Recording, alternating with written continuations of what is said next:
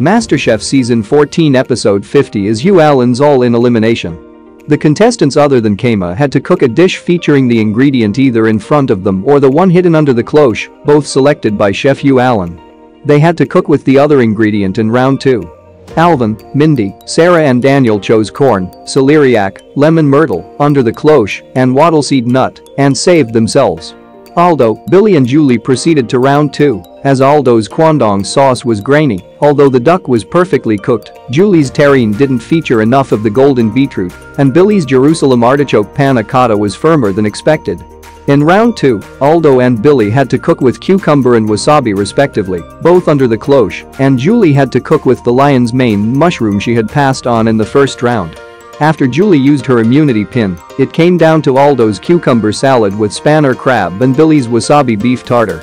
Billy's tartar had more of a wow factor than Aldo's salad, hence he was eliminated. That's 1 minute. Don't forget to subscribe on this channel. Thank you for watching. Till next time. Subscribe.